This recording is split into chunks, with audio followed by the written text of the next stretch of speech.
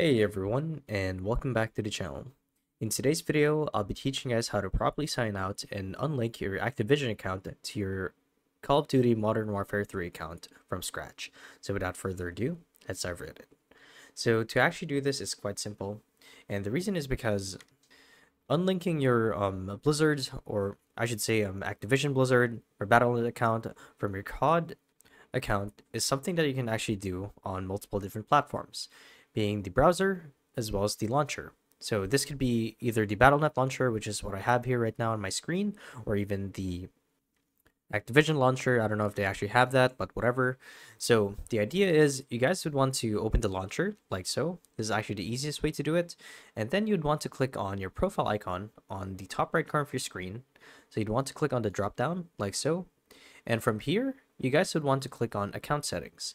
Now, when you guys click on account settings, this will actually redirect you to a browser site where you get to configure your account information and whatnot. So from here, I actually have it open here, as you can see.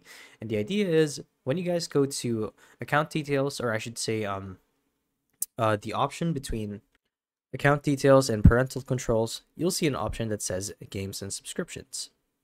So once you guys click on this and you find that Modern Warfare